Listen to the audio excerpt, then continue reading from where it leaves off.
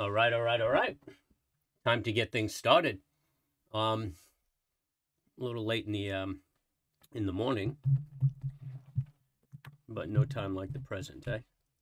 So I was watching the futures this morning, and when I woke, we were down considerably. Um, and I was looking forward to that because there's premiums in the options, and um, that's what I wanted. But since then, the market has turned around and come back.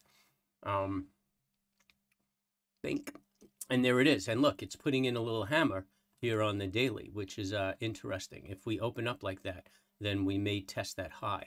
What I'm watching is, well, right now these are the futures. We're in a downtrend, and really, I'm looking to make a lower low.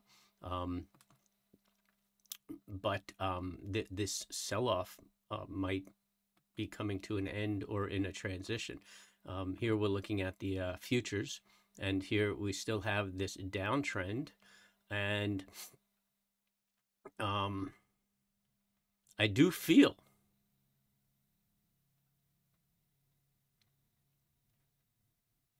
well, we closed that gap, but I'm thinking that we still have a little more downward move.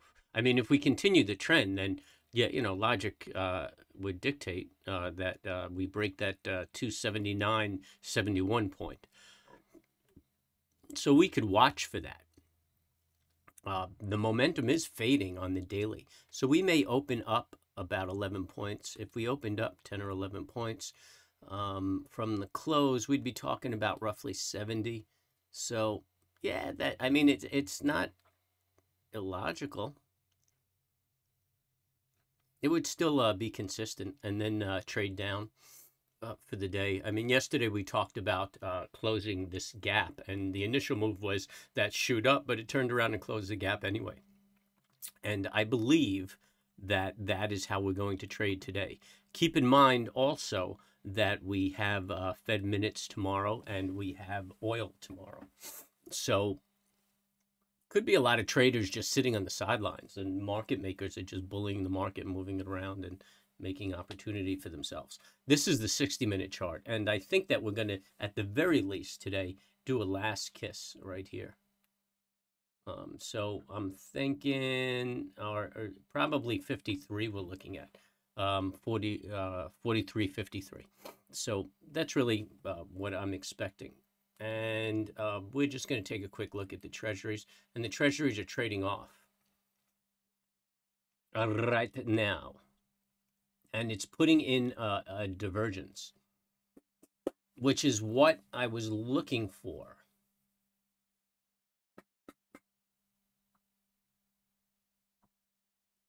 Is it a divergence? Let's open this bad boy up and just get a better feel for it. It seems slightly divergent.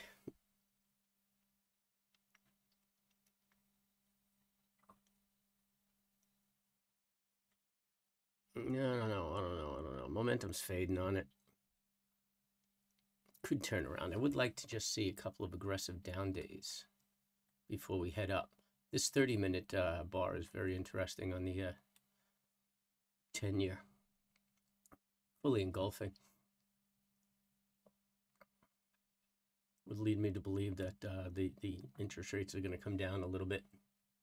But again, all this stuff goes out the window because the Feds are out there and we're waiting on them. Oh, look at Tesla, man, 800. I don't even recall how long it's been since I've seen that. So anyway, I'm not going to rip through everything because everything's just following the market. And my opinions on them last night or yesterday morning haven't really changed.